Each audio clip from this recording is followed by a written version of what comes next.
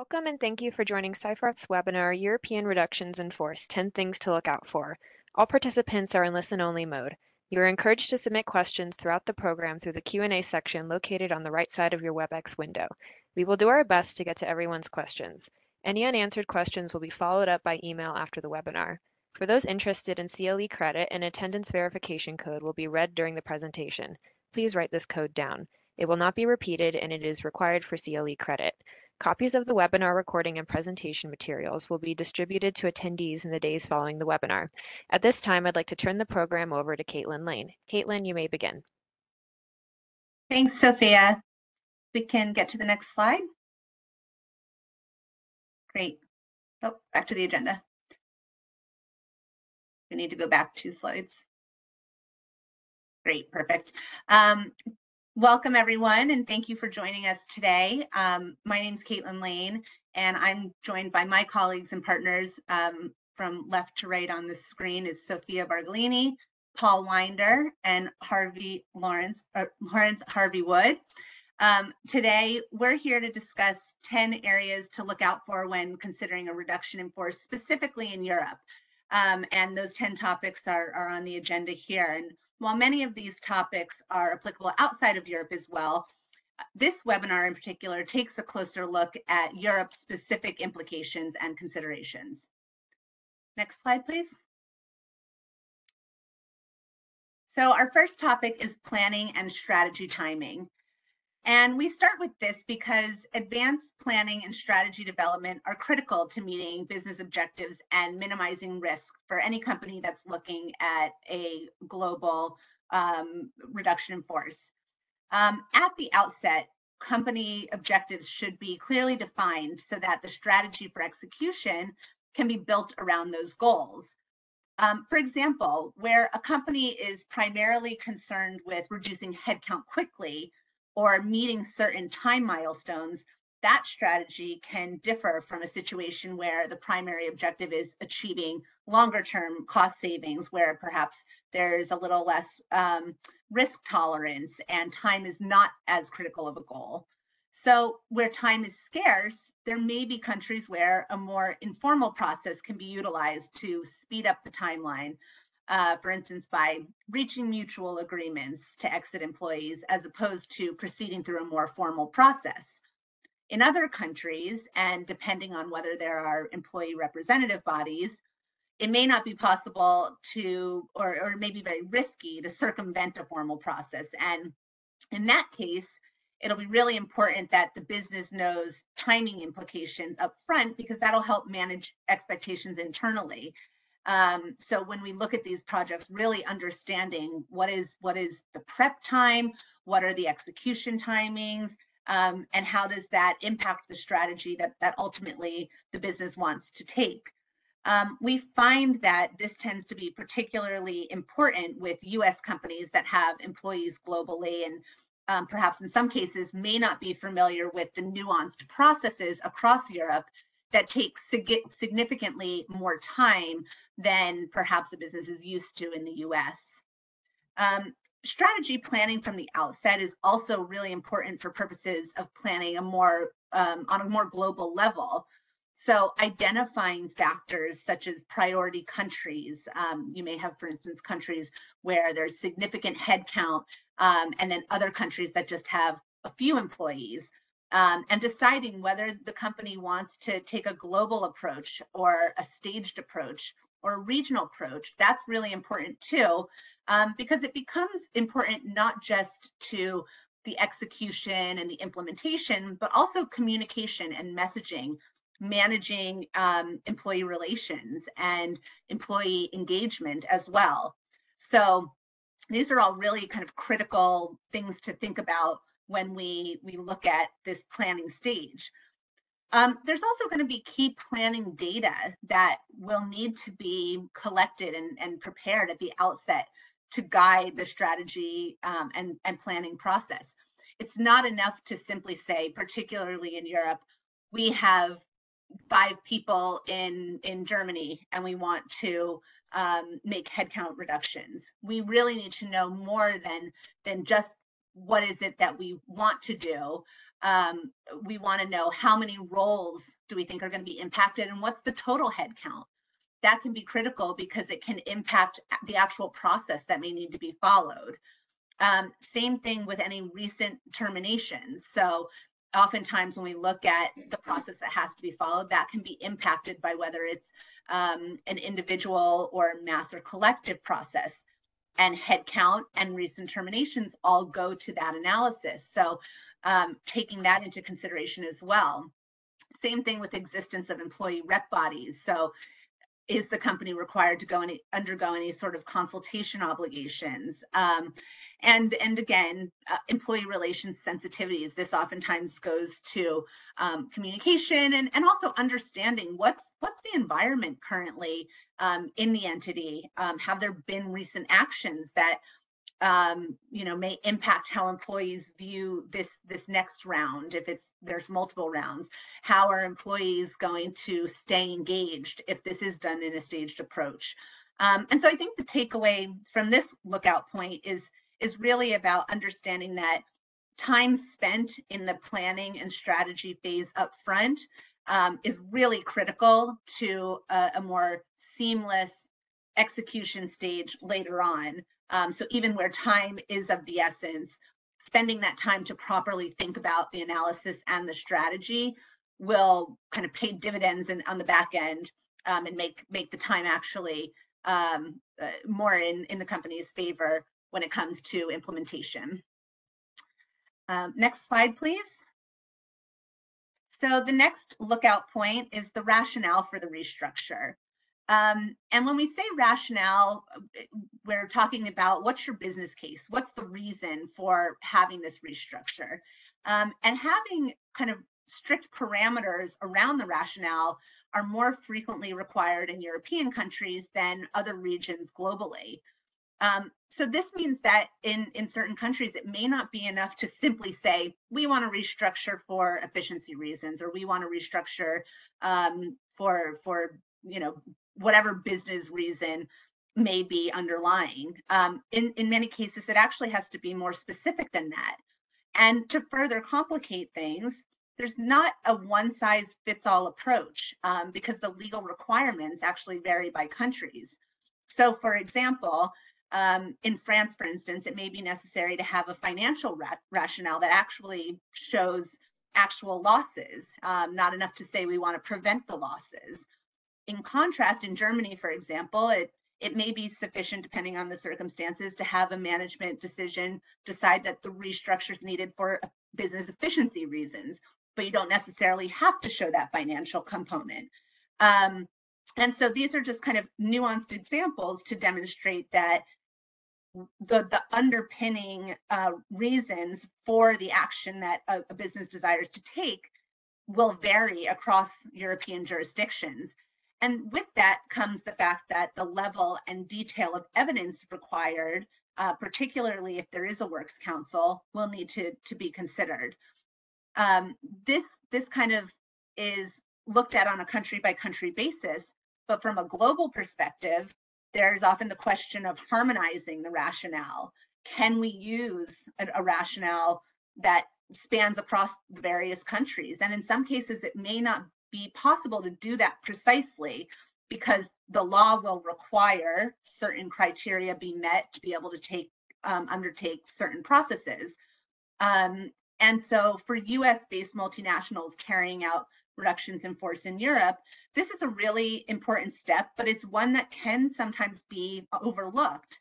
But it's really quite critical because much of the reduction exercise, when it comes to actually implementing the process that will need to be followed, oftentimes falls back on this rationale. And so it's really critical to make sure that this step is being considered when looking at the total picture. And I think the other piece that's really important too is that the strength or the weakness of the rationale can have a significant impact on time and costs and how you actually go about strategically executing. If you're in a situation where you have a really weak rationale, there's probably more of a need to reach agreements with employees to offer a more significant financial package to avoid potential claims, because you know that your rationale is not strong, and it may not withstand scrutiny should an employee bring a claim in a court or a tribunal system. And so that's really important to keep in mind as well. With that, I'm going to hand it over to my colleague, Lawrence. Thanks, Caitlin. And to start with, I'm going to talk about selection, how you go about selecting individual employees for potential dismissal once you've worked out your rationale as we've just covered. So starting point in Europe, when you carry out a reduction in force, is generally you will have to choose which employees to dismiss by applying so-called social selection criteria. And in practice, in reality, probably you will be starting with a list of names of individuals, in-scope employees who've been identified by the business in the relevant departments. But even though that's in practice your starting point, most commonly, you kind of have to work backwards from there. Perhaps that's a cynical way of seeing it, but work backwards from there, working out how best to justify selecting those individuals based on the local law constraints in the relevant countries, if indeed you can. The applicable required selection criteria, they may be specified under local statute. You may instead have to look at the applicable national or regional collective bargaining agreement to see which criteria you have to take into account. But a common theme here, not universal, but common, is in many countries there'll be little or even no scope for taking employees' professional value, that's to say that their performance track record, into account. Instead, usually you have to apply criteria based on employees' personal circumstances. So if we just look at a couple of examples to illustrate that, in France, there are 4 statutory criteria. You have to take all 4 into account, and they are length of service, family circumstances, meaning how many dependents at home is the employee supporting, social characteristics, making it harder in principle for that employee to find a new job. So commonly you take into account age, especially over 50. You might take into account disability, that kind of thing. And finally, professional skills. So in France, it's a mixture of personal social characteristics and professional skills. By contrast, another example, if we take the Netherlands, I believe in the Netherlands, the required approach is that you divide employees into 10-year age brackets, and then within each bracket, you have to, generally speaking, apply the so-called LIFO, that's last in, first out, seniority test. Obviously, where we're talking about selection, that implies that you're looking at a given job family, so a pool, a selection pool of interchangeable employees. It's not normally required that you be selecting between people in identical roles, but there's normally a requirement that what they do, what skills and qualifications the employees have are sufficiently close that it makes sense to treat them as a single group for purposes of fair and equitable selection. It all sounds pretty bad so far, but there may be some flexibility for you to decide how you're going to apply the criteria in each country. And so, for example, in France, we saw there are 4 criteria. You have to take them into account. You would normally do it by having a point system for each of the 4 criteria, but within reason, you can choose how many points to allocate to each criterion, provided you don't do that in such an extreme way that, in effect, you're excluding or making irrelevant one or more of those criteria. I think a last consideration, a practical point about selection is, if you're doing a RIF, a reduction in force, after a corporate acquisition, you may want to think about if you need to carry out a collective dismissal in order to reduce the number of employees within the integrated workforce, because you've bought a business in various European countries where you have an existing workforce carrying out the same kind of business, probably worth thinking about, do you want to have to apply selection criteria across the combined population after local integration, or do you want to, so to speak, protect your legacy population and carry out a RIF in the local European subsidiaries of the acquired business before you merge? The point being that usually you have to apply selection criteria within a given legal employing entity. A word now about redeployment requirements. So once you've applied your selection criteria, in most European countries, before you go ahead and dismiss, there'll be some kind of obligation to try to find suitable vacancies within the group in order to avoid dismissal. And what are the consequences if you fail to do that?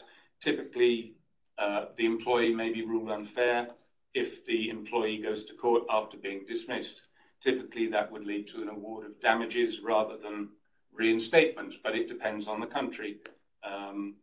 So, for example, in some countries, it may even mean that you can't dismiss the individual because there's a local requirement to obtain authorization from the labor authorities. And if the labor authorities identify that you failed to offer a suitable vacancy, they're not going to give you that authorization. So how in practice can you plan ahead to make sure you comply with your redeployment obligations? First, most important, I think, check what the local requirements are in each country, because in many countries you only have to look for vacancies in the same country, but there are some countries such as the Netherlands where in principle you have to look throughout the group worldwide for any suitable vacancies. Once you've done that, and if you do find any suitable vacancies, at that point in practice, you're going to have to decide, well, shall we offer this position to one or more of our at-risk people, or shall we instead decide it's not a suitable vacancy for whatever reason, language or otherwise? At that point, you need to document internally why you're making that decision, because it may be 6 months, 12 months later that you're in court having to explain why you didn't offer that position. At that point, people may have forgotten the decision process, people may have left the company and so on. So good to keep records on that.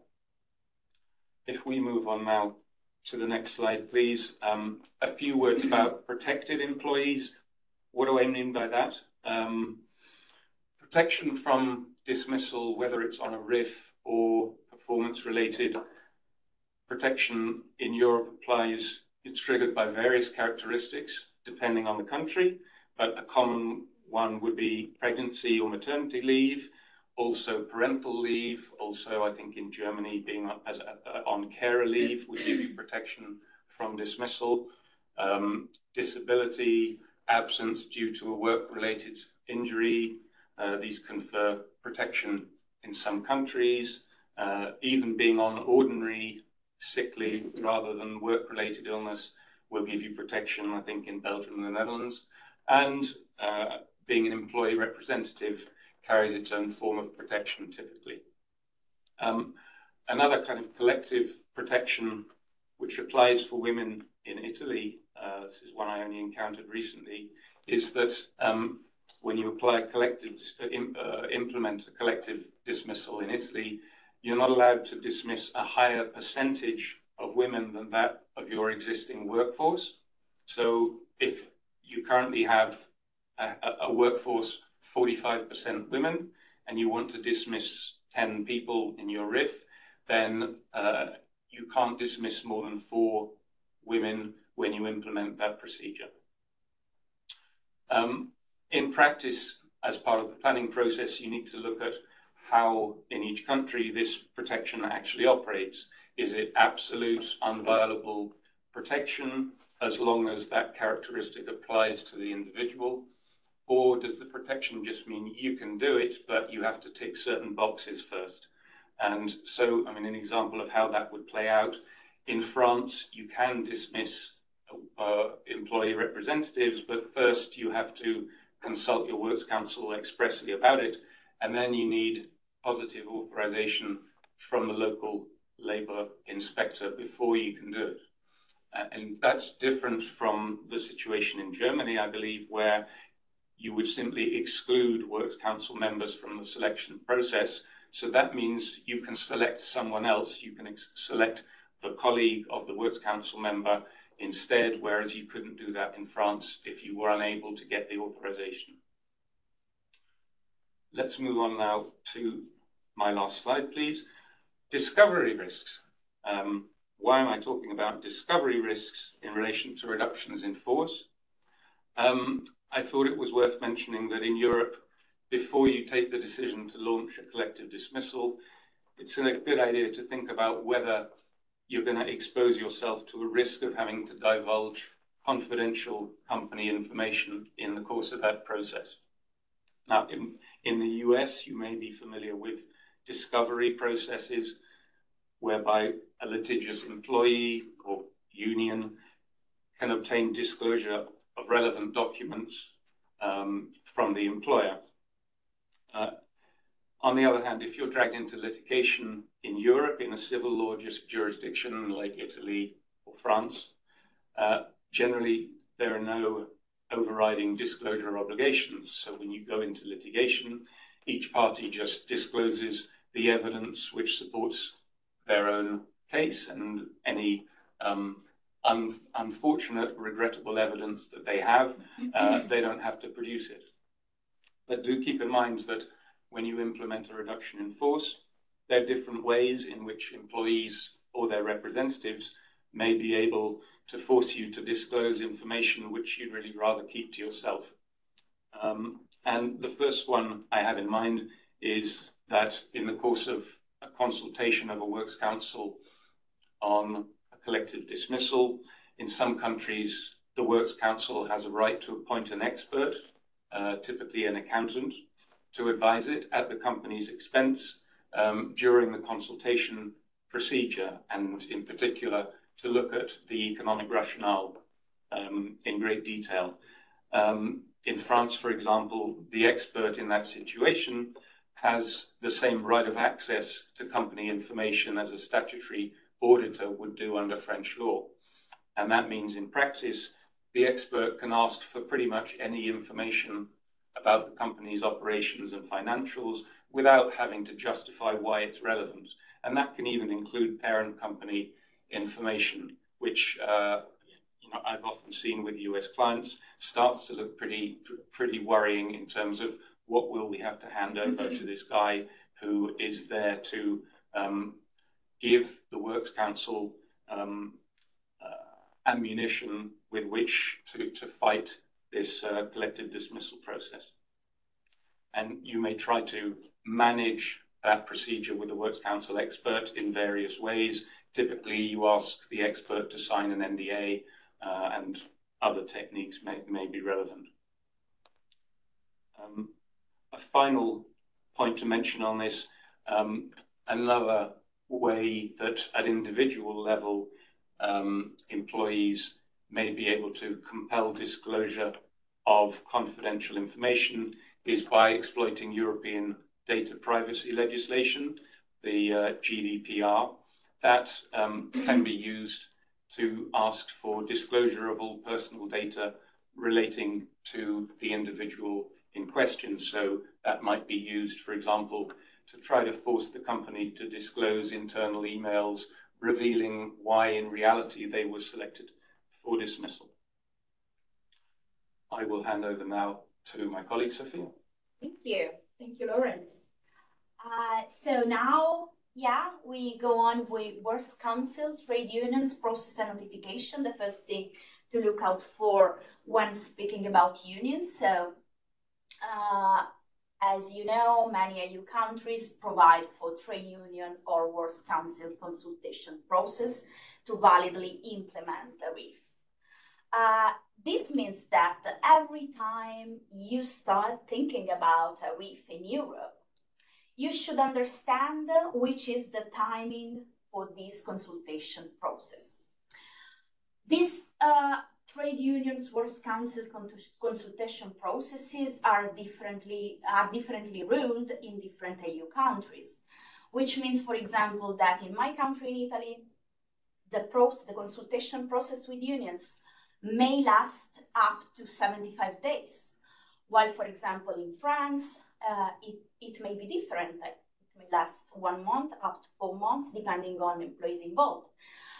So the employer must be aware of the timing of these processes. So calling the lawyer and saying we need to dismiss a bunch of people in 1 month may not be feasible in Europe, or at least not in all the countries.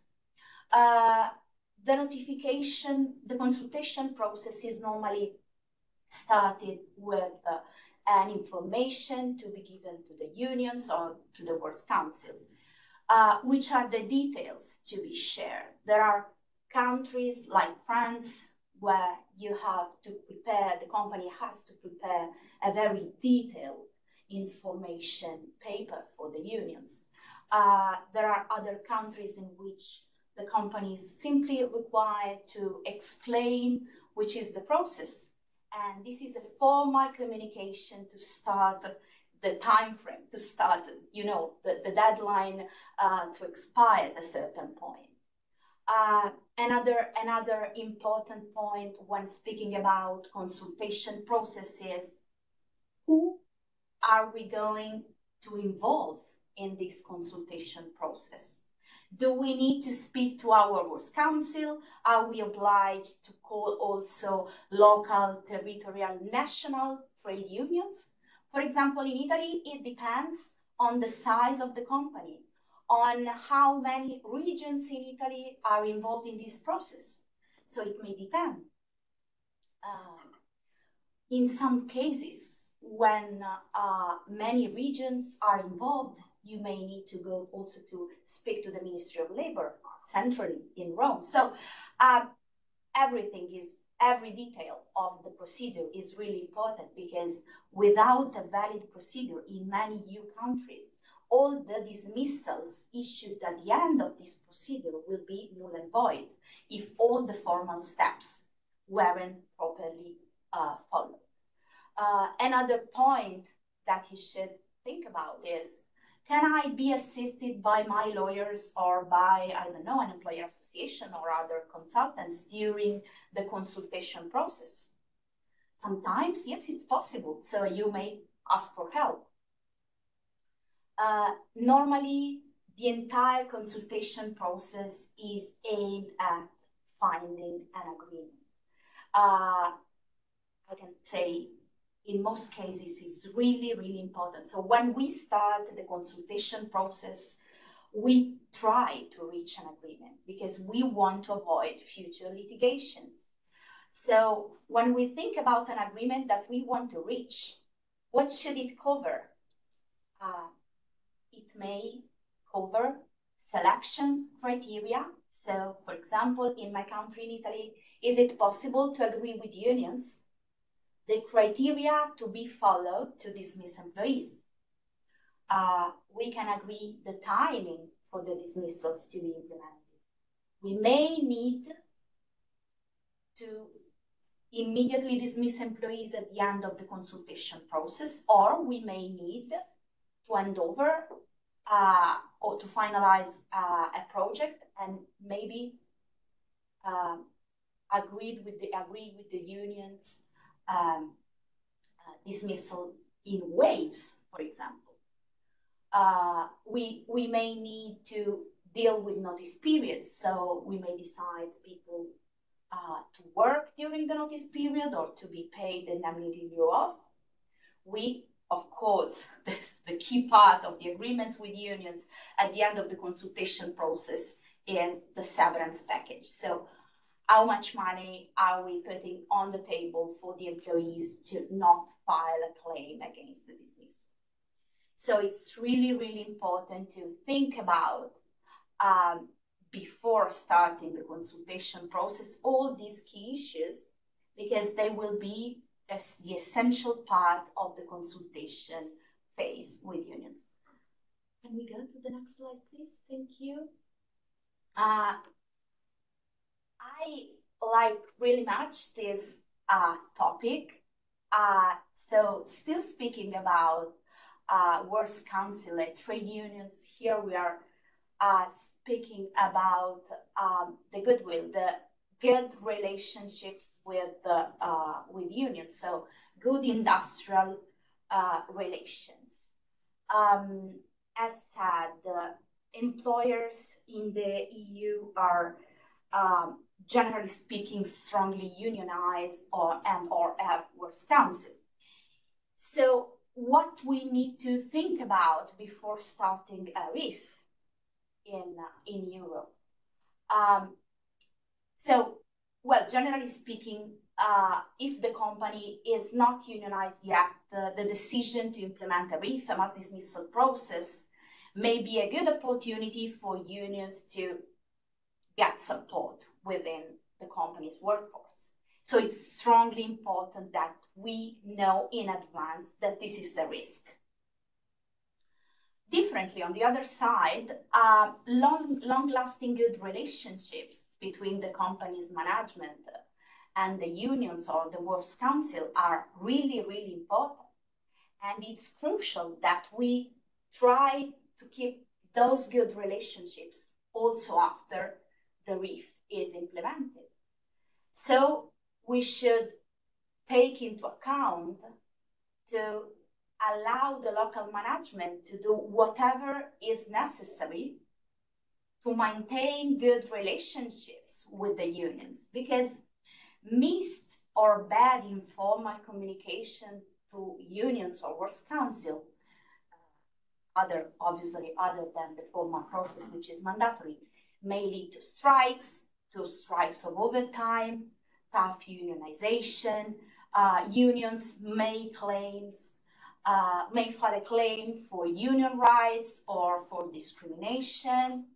And the saddest part of this is that when you build a trusted relationship with them, and at a certain point you lose this relationship, then you will lose their support when you need to implement new policies, when you need to adjust working time, introducing night shifts, for example, in Italy.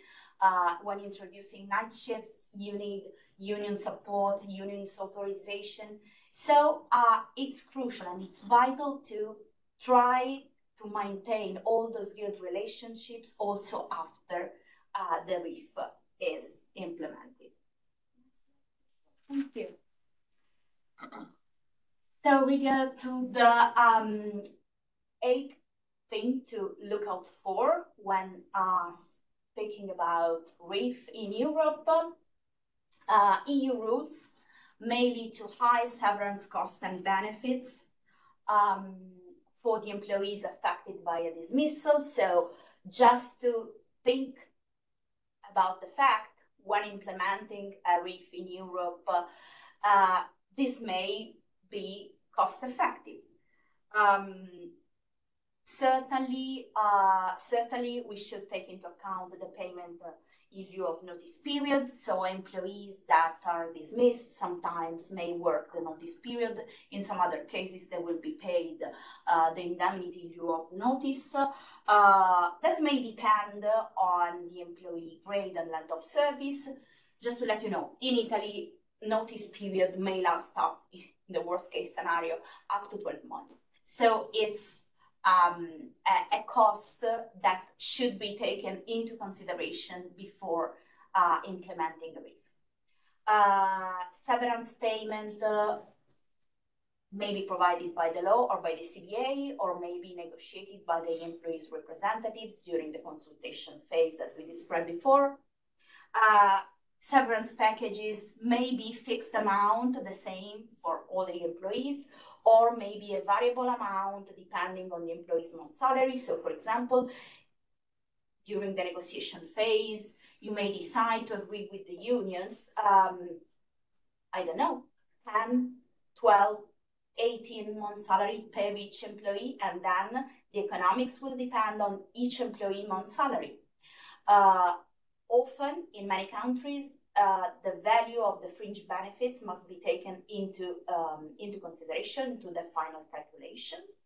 Another point, during the consultation and negotiation phase with the unions, the employees' representative may ask the company to provide for additional benefits to dismiss employees to avoid litigations, which means, for example, outplacement. It's often provided in Europe, outplacement paid by the company, extended health insurance cover, relocation. In France, they have redeployment leave. So all details that must be taken into account when thinking about a RIF in Europe, because it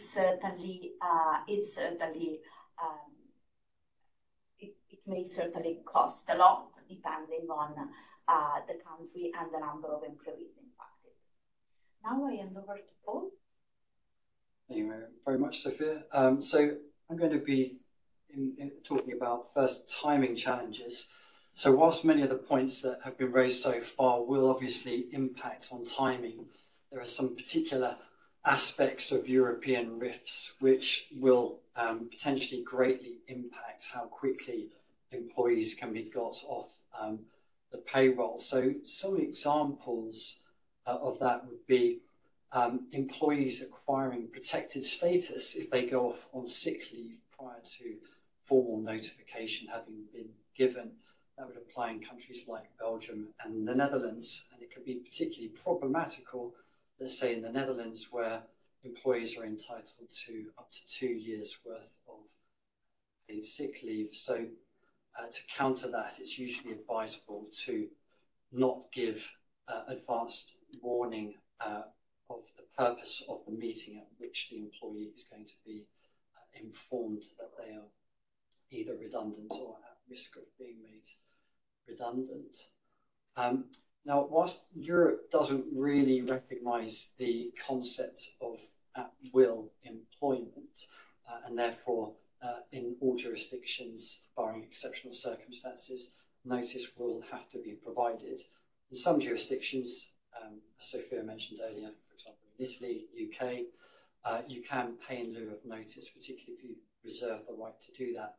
In many other European jurisdictions, pay in lieu of notice or pylon is not really a recognised concept, or it's not really culturally an accepted practice unless the employees can be persuaded to enter into an MTA or a mutual termination agreement. And we've just listed out some of the countries there, so Czech, Finland, France, Germany, Poland, and so on. Obviously, if you're going to want the employees to enter into an MTA so that they can be exited in accordance with the business's timeline, an additional sum is going to have to be paid to persuade them to enter into that agreement. Now, even where a pylon might be possible under an MTA, there are certain countries where the employee will still be reluctant to agree to that, particularly if they have not lined up alternative employment. And a good example is Germany, and the reason is that if the employees agree to leave under an MTA, then they will lose their state unemployment benefits. So that can be a strong reason for them not to do that. There can be a quirk in certain countries as to when notice will actually expire. Some good examples of that: Czech, Denmark, Netherlands, Switzerland, and there are others. And what I mean by that is, let's say you had to give an employee 2 months' notice of termination. You gave that notice in the first week of March. Notice would not actually expire until the end of May reason being that it can only expire at the end of a particular month. An exception to that would be Germany, which permits notice of termination to expire on the 15th of the month. So in that example, termination would take effect on May 15th.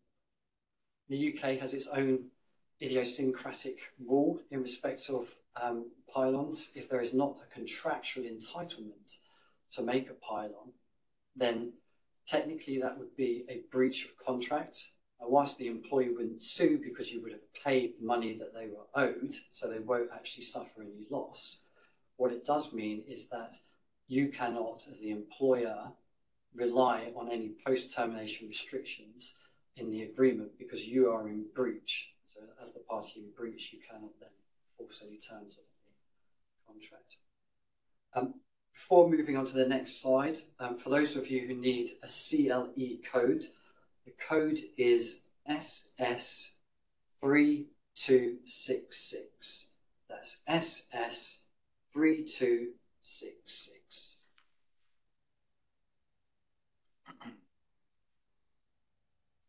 So, last slide, number 10, document execution and delivery.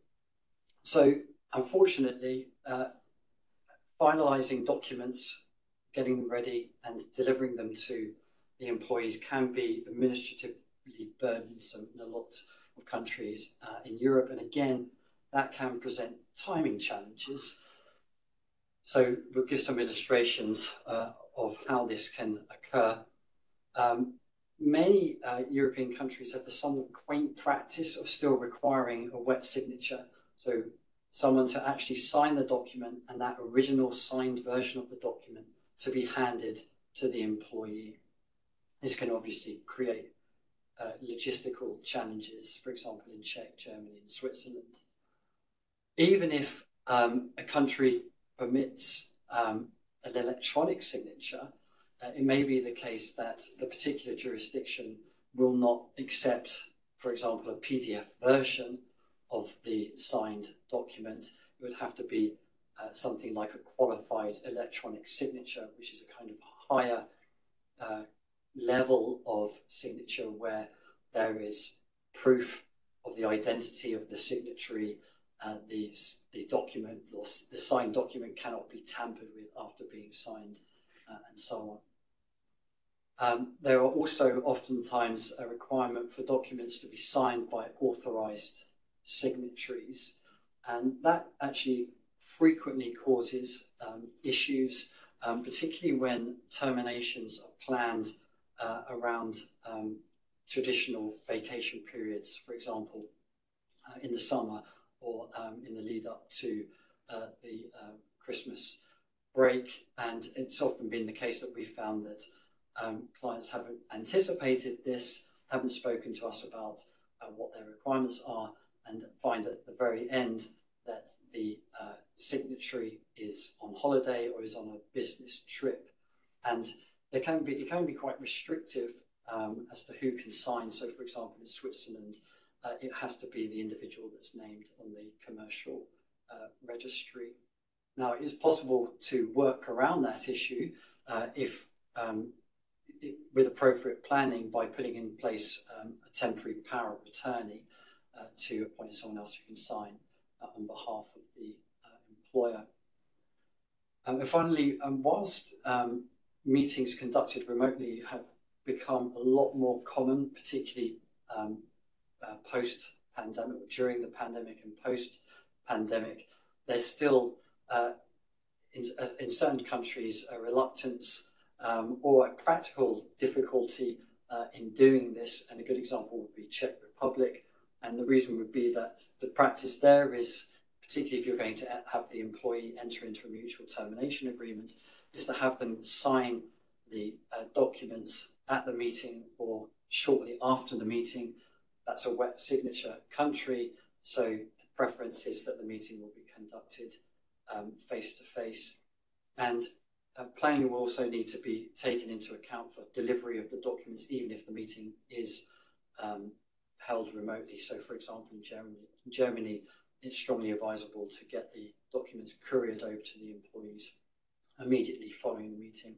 For Spain actually has its own quirk, which is that in order for the termination to be effective, the termination payments have to be made on the same day as the notification of termination is given. So that brings us to the end of the 10 things to look out for when making a reduction in force in Europe. We're doing pretty well for time, so I think we've got some questions that have come in. I'm going to look on my side here. Caitlin, if you want to have a look on your side there as well, see if you can pick out anything that would be good for us to respond to. That'd be great. I've got one here which I think actually, Lawrence, goes to your question about alternative employment. So how do you document the fact that you have complied with these redeployment obligations? Okay. Yeah, so in countries where you need to show that you carried out a proper search for suitable vacancies and acted accordingly, I mean, practical steps that I've seen undertaken at the time of implementation in order to be as well prepared for later challenge as possible. It kind of depends upon what the internal resources are, but quite commonly there may be a worldwide intranet job search forum. So an employee in France who's afraid of being made redundant in a few weeks' time, they might start looking up on the intranet vacancies in such and such an area, and maybe taking a screen print regularly so that they can potentially later show, you know, that on such and such a date there was this vacancy. Why didn't you save that job and offer it to me rather than giving it to an external candidate? So I think the general answer is you kind of have to look at how, if you put yourself in the at-risk employee's shoes, how would they go about proving that you hadn't met your obligation, and then doing all you can to counter that. So, I mean, one precaution is if you don't have any kind of intranet record where you can show day by day or week by week which vacancies had been opened up and were available, you may need to be sending emails between HR managers in different countries saying, we've got the following potentially redundant anonymized individuals. These are their skill sets or CVs. These are the roles they currently hold. Do you have anything potentially suitable? And then when you get a reply, no, you keep that on file. If the reply is yes, then obviously there's a further stage of, if you're not going to offer that role, you need to try to record, well, the reason we're not offering this job to that individual is because they don't have the language level required, or they don't have this or that skill, or because in practice experience shows that it would be impossible to get a work permit for that individual in this country, whatever the reason is. But as I think I already mentioned earlier, really a good precaution to keep records at the time of that decision process, because it may be a long time afterwards that you then have to do some digging to find out and explain as best you can in court why you took that decision. Yeah, hope that sort of covers it. Thank you very much. Okay, so I've got a question here about militant unions, works councils. I think this might be for you, Sophia. How can we mitigate the risk of unions or works councils starting a conflict with us? Well, in Italy, it's basically impossible. You can't mitigate this risk. No, I'm joking. Yes, of course. Well, I think first point is we should think that industrial relations in general, so works council unions relations are a local matter. It's something that should be handled locally with having a look at the local praxis and how the market answers to some behaviors. So my advice in this case to answer to this question is just trust the local management,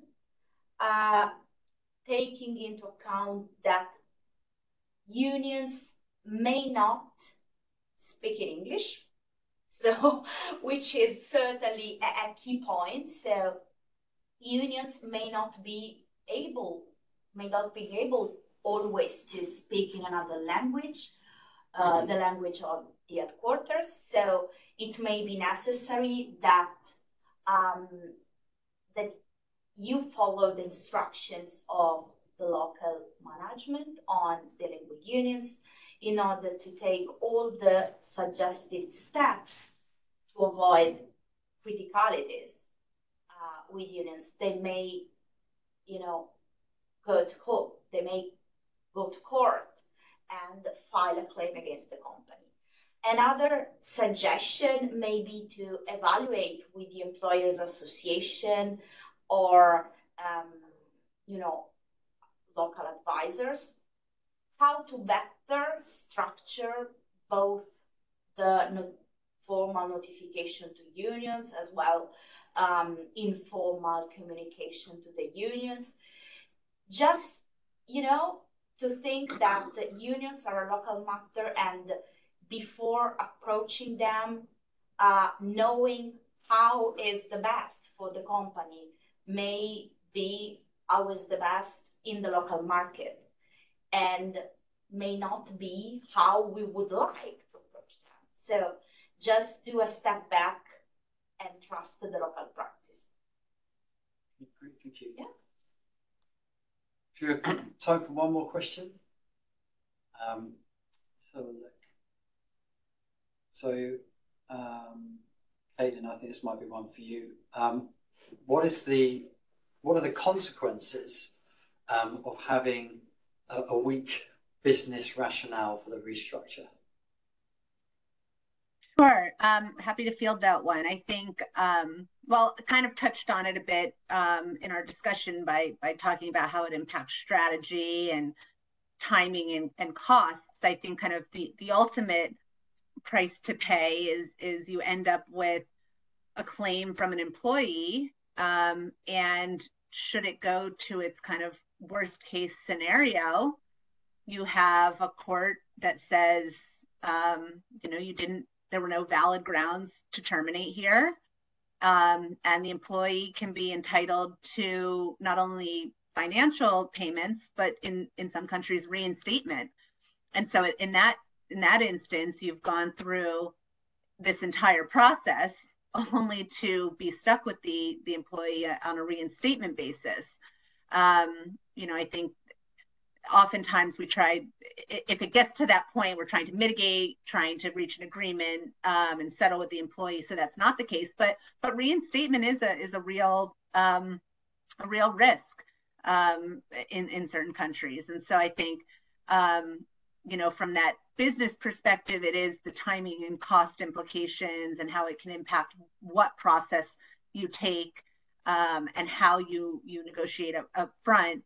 And on the more kind of broad employee impact stage, looking at it from an employee claims perspective. And I think part of what the planning and strategy piece goes to is being able to flag early on to say, hey, we've got a weak rationale here. We need to account for that so we don't end up in our worst case scenario. I mean, it's almost impossible to 100% mitigate all risk all the time.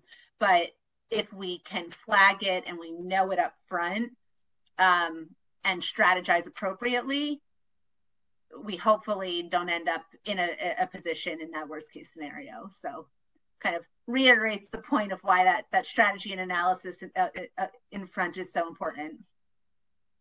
Yeah, absolutely. It really does. It sets the tone of the whole process. If we get that right, everything else tends to flow a lot more smoothly. But we appreciate also that it's not always possible to get those rationales as tight as possible, and then we have to look at other ways of mitigating the risks, particularly through severance. Okay, well, that brings us to the end of the presentation. We hope you found it useful and informative. If there are any questions that we haven't been able to address, we will try and follow up with you. But we'd like to all thank you for attending. Thank you. Thanks, everyone.